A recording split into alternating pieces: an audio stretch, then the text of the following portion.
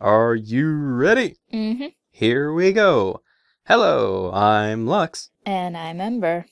And this is our thoughts on My Little Pony, Friendship is Magic, Season 5, Episode 10, Princess Spike. Oh my god, I did so much cringing in this episode because I knew exactly where it was going. And why does Spike always have pretty bad... It's not really a bad episode, but it's a bad Spike episode. Whenever he's alone, it's like, dude, did you lose 100 IQ points? I know, it's just painful. He knows better than this. Yes, he knows Twilight well, but he also knows that he's susceptible to greed. We had a whole episode where he was aware of that. And let's not forget we had a whole episode proving he's not Humdrum. And then we turn around and prove he's Humdrum. Again.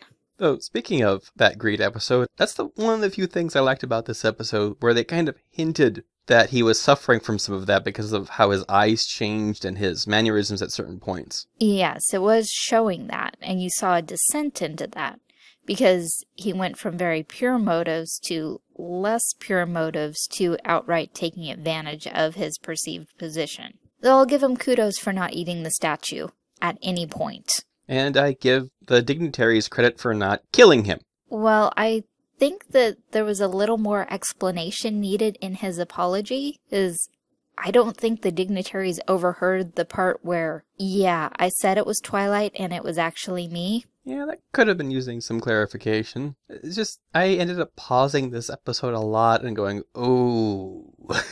Repeatedly, taking breaks, walking away.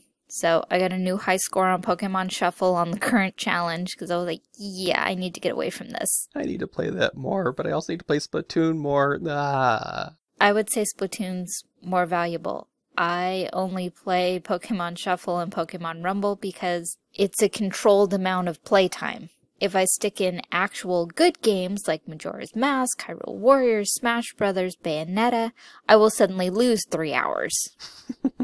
But yeah, it's just, I had to take breaks. It's nowhere near as bad as Spike at Your Service, but you're just watching this entire time going, why can they never give Spike a good standalone episode? I mean, just get one of the people who writes him well in the other episodes where he's very helpful as a sidekick. Get them to write him in a full episode with maybe different premises, because the premises, I think another problem is they always give Spike lessons that I don't think work well with him, but they think will work well with him, but they never pull it off because I don't think the lesson works well with him. Yeah, we see at the beginning that he just wants to help because he goes to address the dignitaries and they all start going, we loved you, Princess Twilight Sparkle, we love all the princesses. He's like, oh, okay. And then Cadance comes to him to ask him to do something important.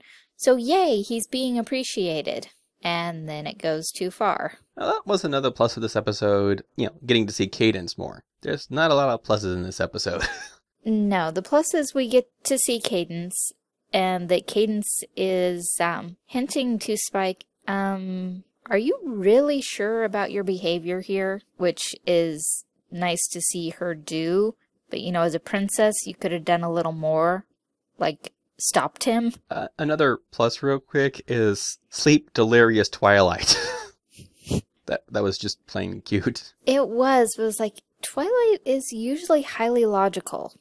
So why would she stay up for 3 days straight? And how could she possibly have made the mistake of booking 2 talks to the same hall at the exact same time? Maybe she was doing the booking of that on the last of the 3 days. Entirely possible. I would say any other nitpicks, but it's like we don't have time for that. We'll be here for the next 2 days. I wouldn't spend that kind of time on it. I would have liked to have seen more representatives of other races. Yay that we had a griffin. Technically 2, because we had the dignitary and we also had the pastry chef. Yeah, he's back. I didn't notice, and it may have been there and I just missed it, but I didn't notice anyone from the zebra clans. Yeah, I don't think I saw anyone either. We haven't seen any zebras this season so far, now that I think about it. I mean, we haven't even seen Sakura. And I wonder, okay, how far away is the land that Scorpion was from? Is it actually outside of Equestria? Because all the delegates were from different places in Equestria. Also, one thing struck me kind of odd was when one of the dignitaries stated something about like, well, we won't deal with Ponyville anymore. And I'm like, is that a recent thing? Or is it because now there's a princess living there that Ponyville is now important? Oh, see, I didn't catch what city he said, and considering that it was Manhattan,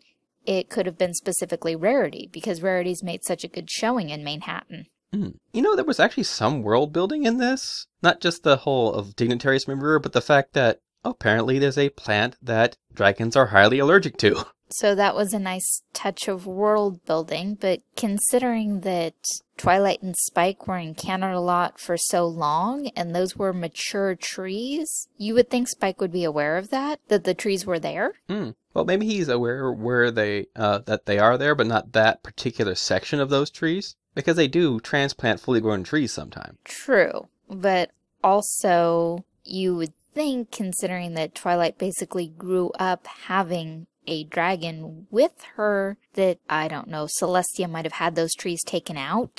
Another thing just popped into my head is the fact that, I think his name's Fancy Pants, apparently did try to schedule some stuff and try to get some stuff done. Why didn't he do more to take other stuff over when the princess didn't seem to be, quote-unquote, doing her job? Because he seemed to know what he was doing, and he could have corrected some stuff on his own. Yes, but Princess is the highest authority in all of Equestria, so when there are 4 princesses in attendance, you're going to take everything straight to the princess. So why didn't anybody go to Cadence?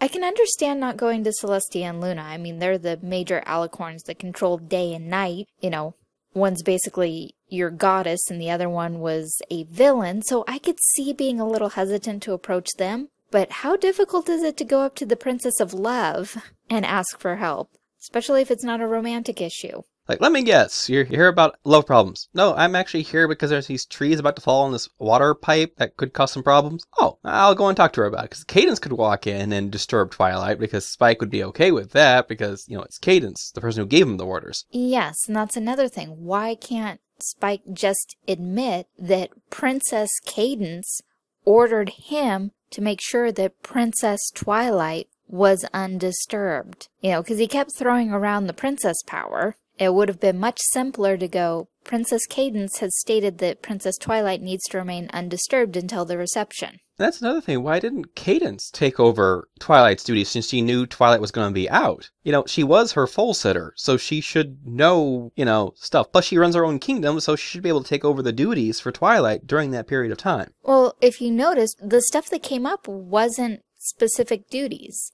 You know, the water main and the tree trimming were already scheduled. They were scheduled by Fancy Pants, so that wasn't Twilight's problem. The hall scheduling was an issue that came up when they went to go give their talks. So that wasn't a planned issue, and it could have been referred to any princess, you know, anyone in authority to make a final decision. But the default would have been to go to Twilight because it was announced in the beginning that Twilight spent all that time organizing everything. So she would have been the first choice to go to. Yeah, Spike should have just referred everyone over to Cadence when problems came up instead of going, I'll try to talk to Twilight. But you were ordered not to have her disturbed, so you could have just said, Cadence ordered that Princess Twilight not be disturbed. If you have any questions, please go talk to Cadence. Yes, but he wanted so badly to be helpful. So that means that he wants to try to take it on himself, even if he's not suited for it. But he still should have just gone with the basic truth and still wielded the princess authority. Princess Cadence said Princess Twilight is not to be disturbed. Double princess power. Yes, and that would have stopped everything.